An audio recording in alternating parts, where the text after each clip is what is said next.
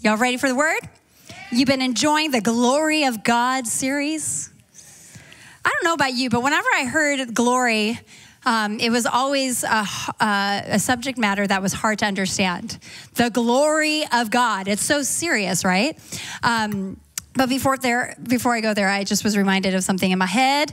South Sac, Pastor Caleb and I, we are the lead pastors of the church. He is at our South Sac campus right now, and I'm going to head over there after this message and preach over there. But we have another campus, if you didn't know, and if you are interested in something called Triumph Over Trauma, this is something that you can be a part of if you're wanting to look for healing. You want to be a part of a conference that talks about healing and deliverance.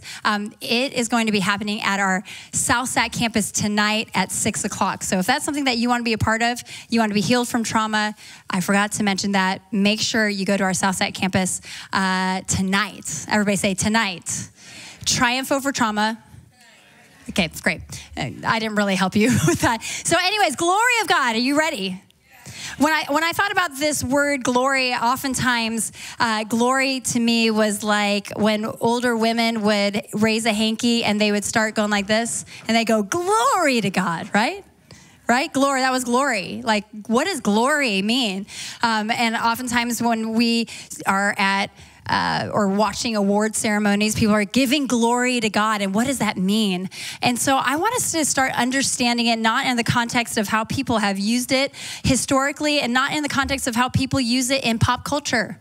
Because everybody, whether they're living for the Lord or not, they are giving glory to God from behind a podium and a mic. And I want us to understand it to the degree that God wants us to know it as a church, as Project Church. What is he trying to do through Project Church? And how is he wanting us to grasp this concept of the glory of God? And so a couple weeks ago, Pastor Caleb opened up the series. I don't call my husband Pastor Caleb, by the way. But Caleb opened up the series only when I'm in trouble. Just kidding. Wow, I shouldn't go there. 2 weeks ago, he opened up the series and he gave us a working definition for glory. And here it is. God's glory is the magnificence, worth, loveliness, and grandeur of his many perfections. This is the glory of God. And when he taught on the glory of God, he was teaching through Genesis and helping us understand that God is glorified when you look at all creation. The creation that he called good. He created the sky. He created the heavens. He created the earth. He created the people. He created the animals. He created the plants. All of those things he called good. And the glory of God is expressed through his creation. We go to the mountains for some peace. Oh, the glory of God. That's where people experience the glory of God. But we also experience the glory of God through the creatures that he created. All of you are his creatures. He created you. And the glory of God, whether you believe it or not, can be displayed through you, through your intricate design, but even deeper through the way you allow him to change and transform you. That is when God is glorified. But this week, I want to focus on experiencing God's glory through his presence. Now, we say this at Project Church. We have a lot of core values like every organization should have, right? But one that we added last year in 2023 was the blueprint or the core value of the presence is our priority. The presence of God is our priority. And I want us to understand really that glory of God and the presence of God go hand in hand, because the second working definition that we have in this series is that the glory of God is the manifest presence of God. I mean, I got like one head nod here, but it's still a little mystical, isn't it? But when you understand what the word manifest means, it means to be made clear or to make obvious. The glory of God is made obvious when we finally experience his presence. You know what experiencing his presence means? It means experiencing how magnificent he is. Experience how worthy he is. When you experience the loveliness of who God is, when you experience the perfection of God, when imperfect people identify that we are so imperfect, we need a perfect God, he is glorified. When you come in contact with the presence of God, there is potential for you to bring glory to him. So I want us to talk about this priority of the presence of God. Again, we say this when we come to church. Oh, the presence of God is a priority. And all of us are like, yes, presence of God. What does that mean exactly? Anybody? It's okay, you can admit it. Well, when the presence of God is not the priority among the people that are gathering week after week, can I tell you this, that church merely becomes an event, a presentation with a bunch of talented people on stage. And it becomes still a rote, weekly occurrence that actually does not add value to your life. Can I tell you that right now?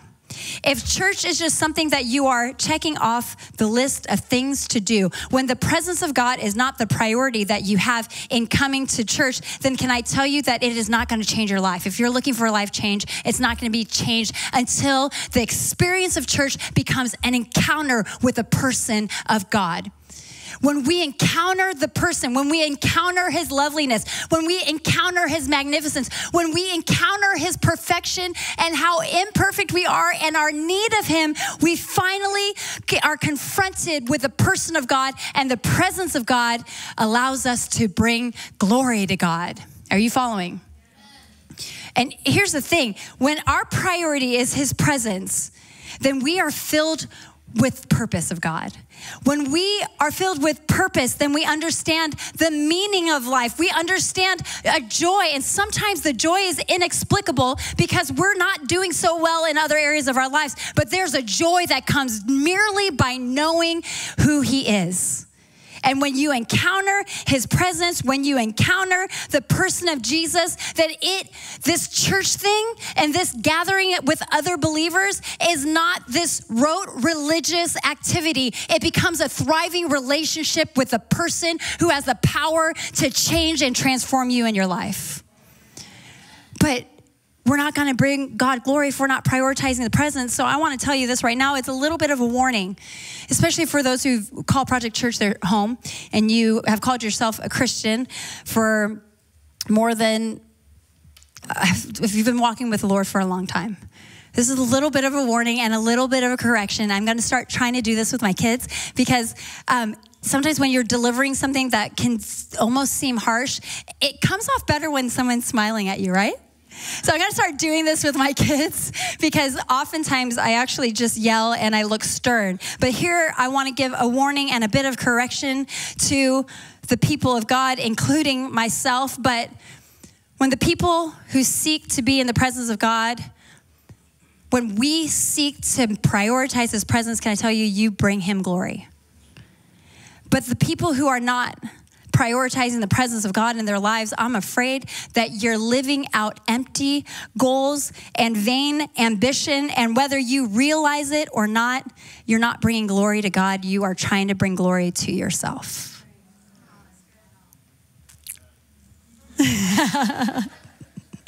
So the place that I want to start is understanding his presence so that we can give him glory, so that you're not coming in here to just check off a box on your list. It's so that you come here and you meet with other believers, either here in your workplace, at school, at the coffee shop, that you're meeting with a body of believers. You're meeting other people with faith, with the priority of his presence, so that you don't say the same, but you are being sanctified and you're becoming more like him so that you can bring him glory.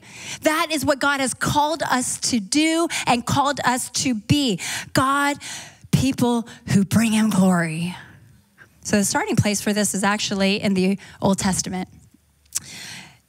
The Old Testament. How many people have seen the movie Prince of Egypt? I know Caleb referenced that a couple of weeks ago. It's really just a Cliff Notes version of what happened in Exodus, okay? So the people of God, the Israelites, they were in bondage to the Egyptians, and they were freed and they were set free, and then they were chased after Pharaoh and his people. And when they got to the Red Sea, they were like, oh shoot, we're trapped. So they took Aaron's rod, they put it in the Red Sea, and then the seas were parted, right? Do you guys know the story? And then all the chariots and the people, the army of Pharaoh, they all drowned into the sea. And so now Moses, after being set free by God, ultimately, God is telling them to walk the wilderness. And he's telling them, while you're in the wilderness, I need for you to set up a place where I can dwell. Because you don't have a home anymore. You're no longer in Egypt. Now you're just roaming the wilderness. I'm going to try to get you that promised land. It took a little while. They were a little stubborn. But every time I just want you to understand, they weren't like roaming every night and finding a new place every day. There were times they would settle in an area for up to 7 years, and they would have to set up a tabernacle. And this tabernacle was a place that was that God gave Moses very specific instruction on how to build, what materials to use, the length of the space that they were going to inhabit, the tent, how it would be pitched, and what was in all of the areas, the outer courts, the holy inner courts, and then the holy place. Like there's this whole tabernacle, and I want you to understand that there was a lot of intention that went behind the building of a tabernacle. And we want to start here because when the tabernacle was finally built, the people were like, all right, we're done. You gave us all this instruction. What do we do with it now? And they were like, is the presence of God going to come? He said he wanted us to build this place so that his presence could dwell. Do you understand? Like this God that they're worshiping, this God that rescued them from Egypt, this God that performed the miracle that is giving them food from heaven day after day, this God who parted the Red Seas for them, they needed this God's presence to dwell somewhere so that they can worship him, okay? And so here we are, Exodus 40:34. You following me? You guys good? Okay. I'm not sure by that response, but Exodus 40:34. Here's what happens. The tabernacle's built, and here's what it says. Then the cloud covered the tent of meeting. The tabernacle was under a tent, okay? And I'm going to show you pictures here in a moment. But then the cloud covered the tent of meeting, and the glory, everybody say glory, of the Lord filled the tabernacle. The glory of the Lord filled the tabernacle. The presence of God filled it. And you know the way it looked? Like miracles are happening left and right for the people of God, okay? They're seeing food drop from heaven. They're being led by a pillar of fire. I mean, it's crazy. The seas are being parted for them. And now they're getting to see the presence of God by seeing a cloud that just hovered and just went throughout the tabernacle, went throughout the tent. Can you imagine like when we are worshiping here and we're praising God and we're raising our hands and we're singing songs and all of a sudden a cloud just fills this room? That's what happened in the tabernacle. The presence of God, the tangible presence of God. I mean, when it gets humid, you can't see the humidity, but you can feel it, right? So the people, they could feel it. It filled the temple. It filled the tabernacle. And the reason why I'm starting here is because the prerequisite for understanding the glory of God is understanding the tabernacle. Everybody say tabernacle. The tabernacle. In the Old Testament, there wasn't the Holy Spirit because the Holy Spirit came after Jesus. Jesus wasn't alive during this time. So all they had was this understanding of God and this story that was passed down to generation, and now they're starting to experience tangible manifestations. And it was obvious that God was real. It was obvious that God was real, and it was made real in the tabernacle. The tabernacle, the definition for that is a house or dwelling place. The house or dwelling place. The tabernacle. Why is this important for us to understand the presence of God? It's because if the presence of God is a tangible manifestation of who God is, then we, every single one of us who are called to inhabit his spirit, the one who Jesus left this earth and then he left the spirit for us, and the spirit fills us up when we have faith in him. And so ultimately, all of us are called to be tabernacles. All of us are called to inhabit the presence of God.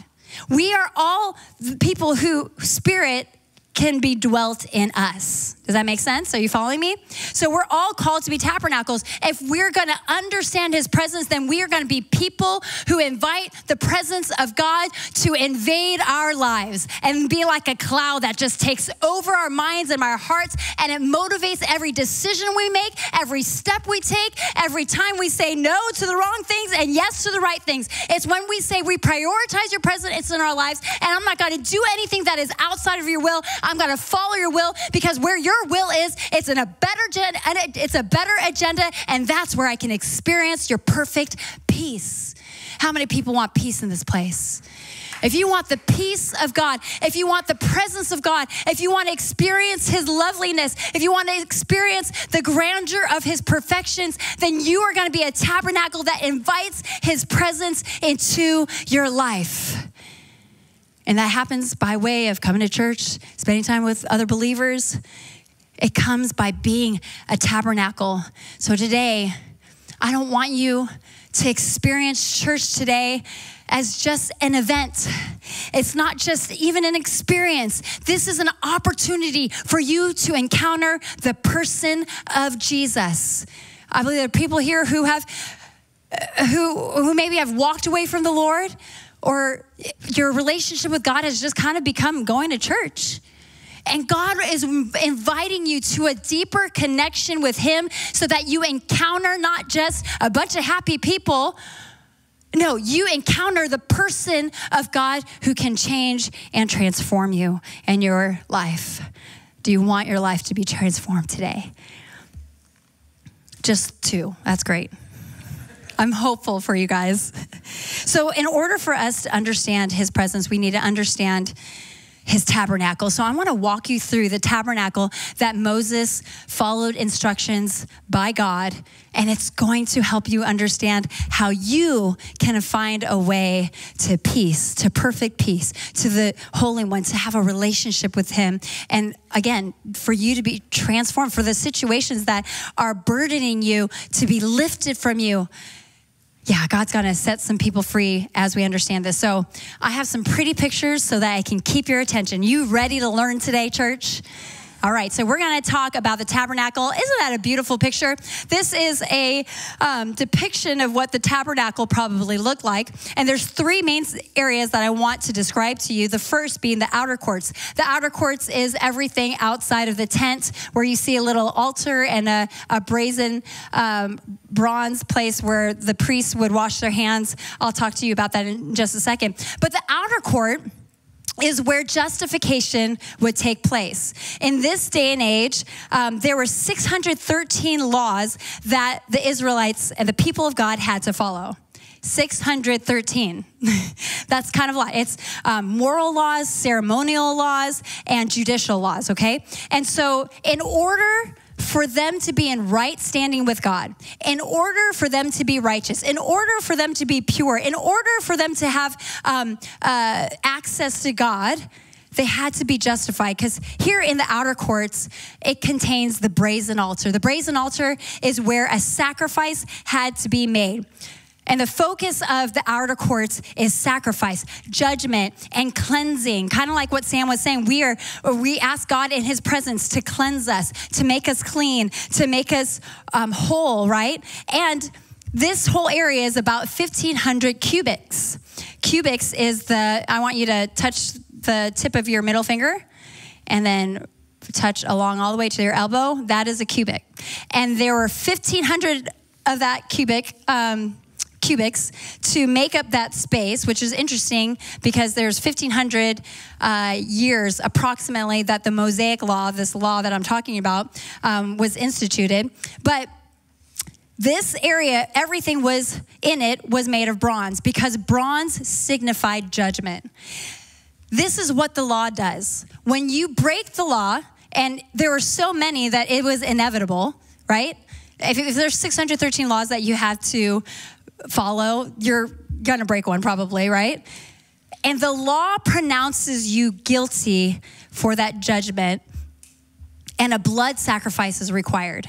So an animal had to be sacrificed on that altar before they could make their way into the holy place and the Holy of Holies. In that tabernacle, in that tent is where the presence of God resided. Are you following me? So this outer court is so important for you to understand because it is the only way into the holy place. It is the only way into the tent. The outer courts requires a sacrifice. Justification is needed. And if you know this and you know the gospel, I hope you're getting excited because I'm getting excited. But if you've never heard this, follow along. It's a great journey. So that's the outer courts. But then you go into the tent and there's this holy place. Can we get the holy place? In the holy place, there's a rectangular chamber measuring 20 cubits. And in this place, only priests were allowed to go. So the general public and all the people sinning, they go out in the outer courts and they make sacrifices. That's where they're cleansed and purified. But then priests go into the holy place. And in the holy place, they have to clean themselves with the bronze laver, which was in the entrance of the holy place. So can I tell you this? Imagine this. Imagine if this church was a tabernacle. Imagine that you couldn't come into this place. When we worship God, when we sing songs to him, that's where we experience the presence of God, right? When we hang out with people, you experience the presence of God in here, right? So how weird would it be if I was just like, excuse me, before you enter the double doors, could you please kill a calf or a lamb before you enter? Are you thankful that we don't have to do that every time we meet with God? Are you grateful for that? And so here in this time, only priests came. So what if I was like, well, first I need you to go through a 9-month course where you get licensed to be a minister of the gospel. And then you can come in and worship with us. Wouldn't that be awful? That's what's happening here. That's what's happening in the Old Testament. In order for people to access the presence of God, there were so many things keeping them from it. So here we are in the holy place. Only the priests can go in there. They have to clean themselves before, so that they can be pure. Because in the holy place, that's where sanctification happens. Sanctification is a purification of people of their sins. So priests would go in, and when they go in and they get sanctified, it's like their sins are being washed away for the people who made burnt offerings out in the outer courts. You follow? So here we are in the holy place. This is where there's showbread. There's 12 pieces of bread that signify the 12 tribes of Judah, the people of God, and that's where there's a gold lampstand. The gold stands for the purity that's happening in the holy place, where sanctification is happening. That's where the menorah is. They light the menorah. And that this is also where the altar of incense is. And an altar of incense, when the priests burn the incense, everything that's coming up, it's like signifying the prayers going up to heaven to go to God. Are you following? Okay, so this is what's happening in the holy place. Only priests can go in there, and they're doing some stuff that are really cleansing them. And their priests are getting cleansed for the people. Remember, 613 laws, that's a lot. And then, just beyond a veil. Can you show me the veil? There's a veil that was, again, intricately made, very heavy, and it was meant to withstand all the traveling, withstand time. You know, it was going to last for a long time. This place, the Holy of Holies, is separated from the holy place by this veil. And in this perfect cube, 10 cubits in length, width, and height, it's where the Ark of the Covenant. Anybody watch Indiana Jones? Anybody? Indiana Jones, the Ark of the Covenant. Okay, the Ark of the Covenant is where the tablets from Moses, the law, the 10 Commandments are in there. Also in there is the rod that split the Red Sea for the people of God to go through. So it signified the miracles. When you understand the presence of God, you understand you have access to miracles in your life. And there's also in the Holy of Holies, a jar of manna, because like I said earlier, the people, as they were wandering the wilderness, the Israelites, there was manna coming from the sky. That's the food that they got to eat. And so this, again, this jar of manna signified God's presence in their lives. I think some of us don't realize how many miracles God is doing in our lives. And when there are miracles happening in our lives, when there are blessings happening in our lives, when there are coincidences that are happening in our lives, they're not actually coincidence. It is evidence of a God who cares about you. It is evidence of a God who wants to be in communion with you. He wants you to be in his presence.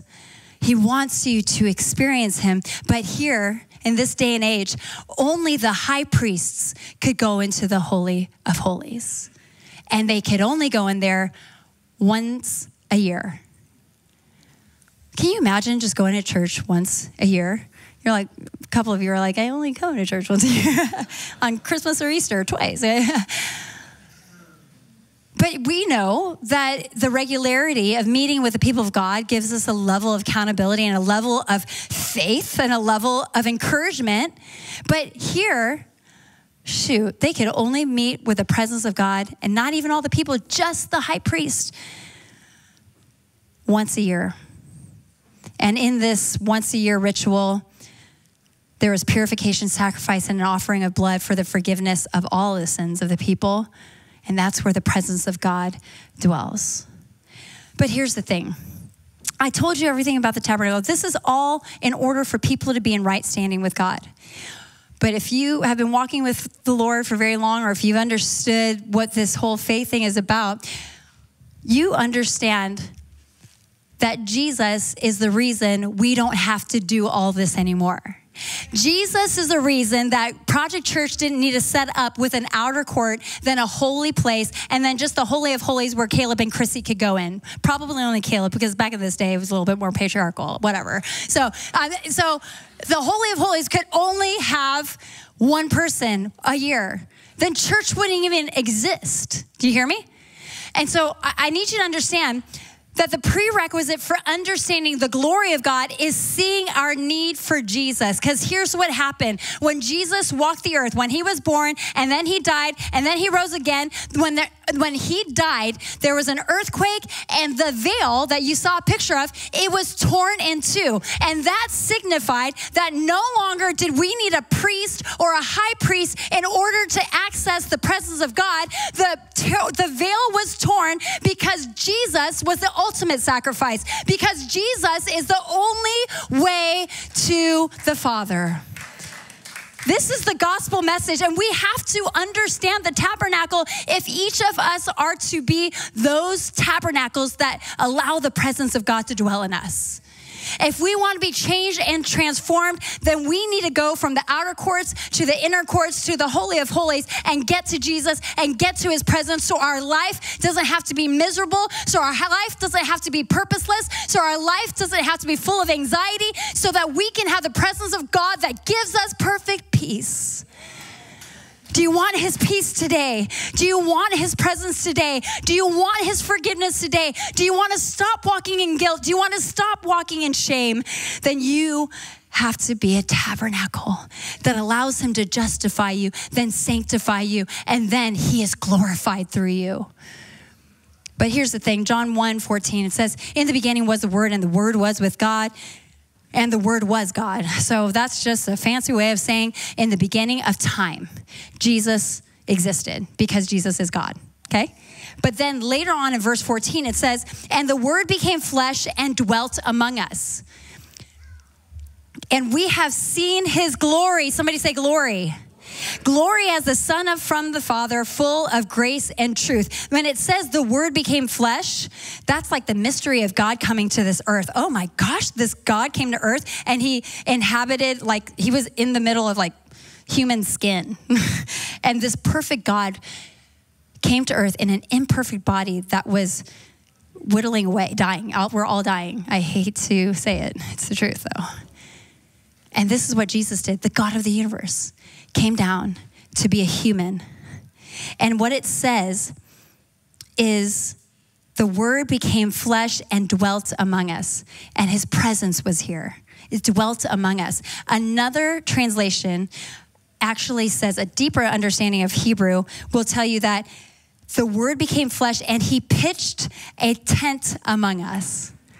Isn't that interesting? He pitched a tent among us. And even more specifically, when you really drill down the Hebrew, it says the word became flesh and he tabernacled among us. We have to be tabernaclers. We have to be tabernaclers because here's what happens. That was really hard to say. Tabernacler, that was terrible. So that we can be justified for our sin, sanctified and cleaned up, and then we are allowed to give him glory. So here's the thing, guys. The prerequisite for understanding the glory of God and his presence in your life that can change you and transform you, the prerequisite for that is understanding your need of him. Can I tell you, every single one of us need Jesus. Every one of us are sinful, decrepit, imperfect people. Without the presence of God, we are nothing. Without his salvation, we have nothing. And so why do we need Jesus?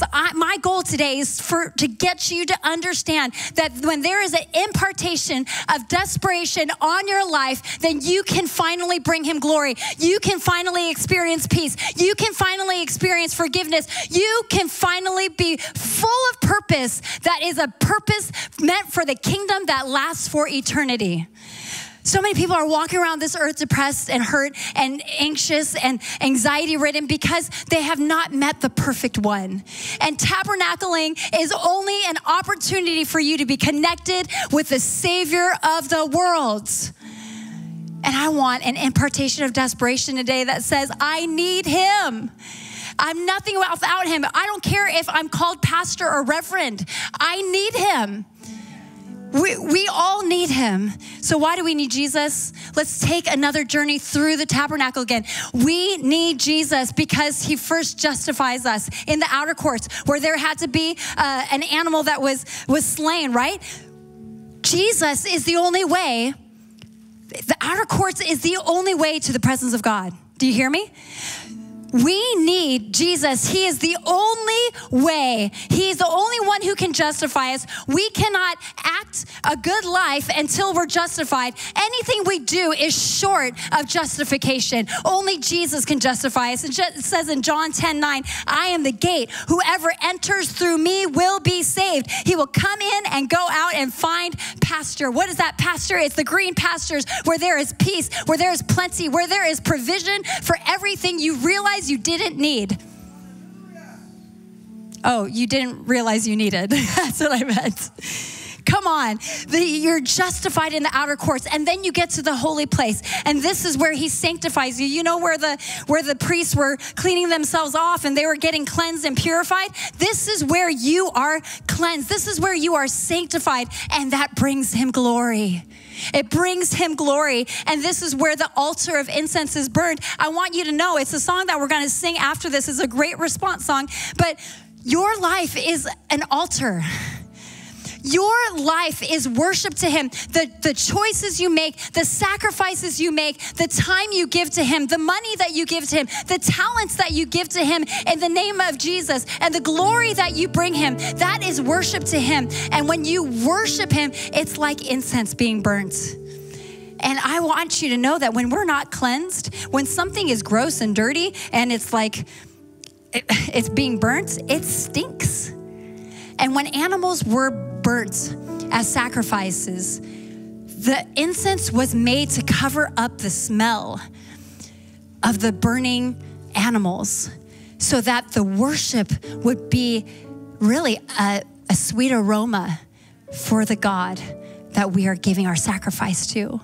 So I want you to know that the only way your worship will be made a sweet aroma in his presence is when you are sanctified.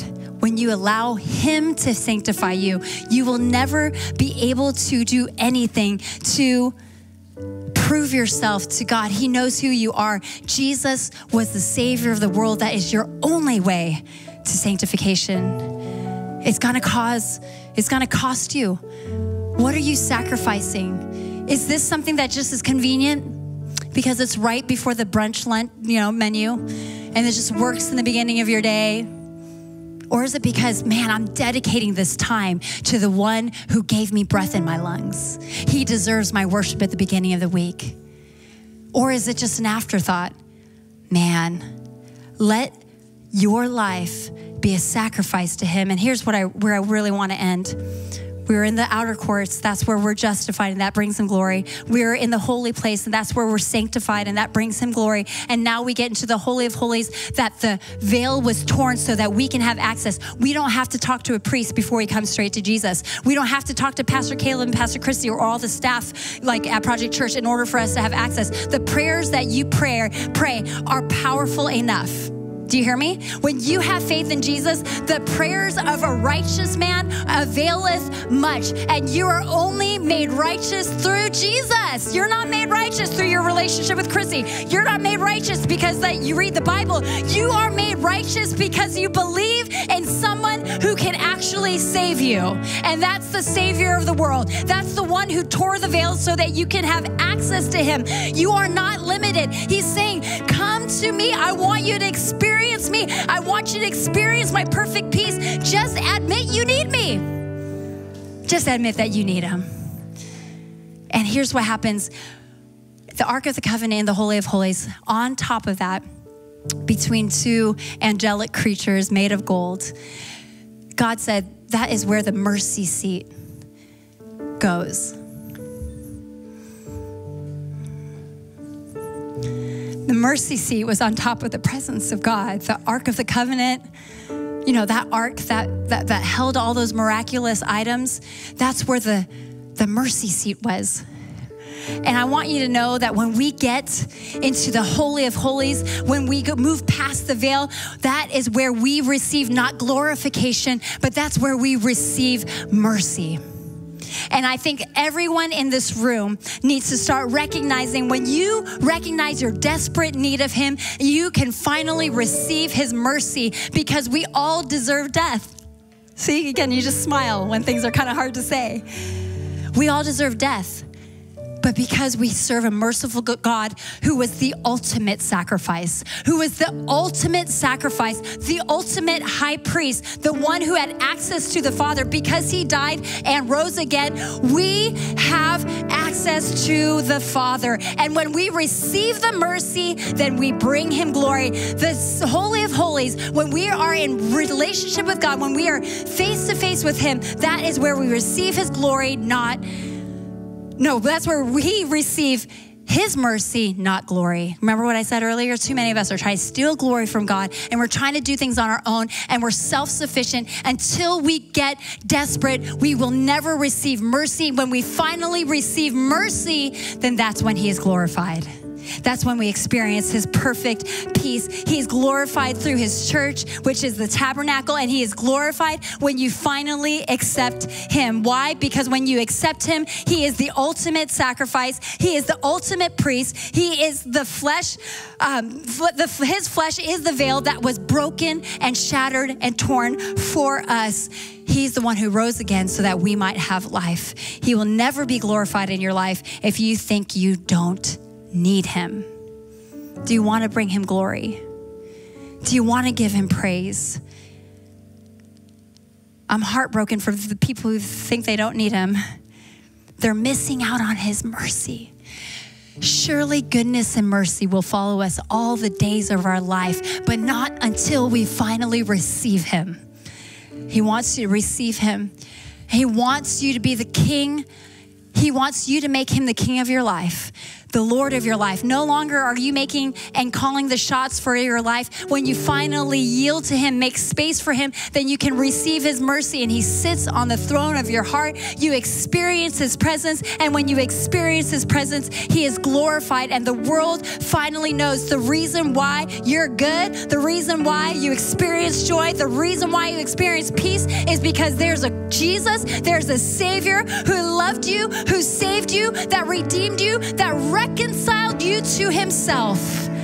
He wants to save you. He wants to redeem you.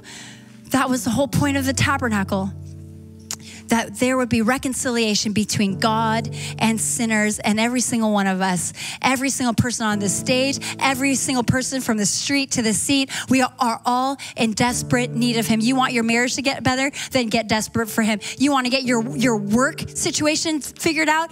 Then get desperate for him. You want to get reconciliation with your family? Then get desperate for him. You want to get some marital help? I said that twice. That must be an issue. Then get desperate for him. If you want to know the future, you want to know your purpose in life, get desperate for him. Because there's a God that wants to live and dwell inside of you, change you and transform you so that you might give him glory. Would you stand in this place? We're going to sing a song, and we left room at the end of the service just so that you could experience some worship to really solidify the message. We are his tabernacle. He wants to dwell in you, change you, transform you, renew you. And we still have a little bit left in the service. So I just encourage you, take the time to sing the song and give him your heart today.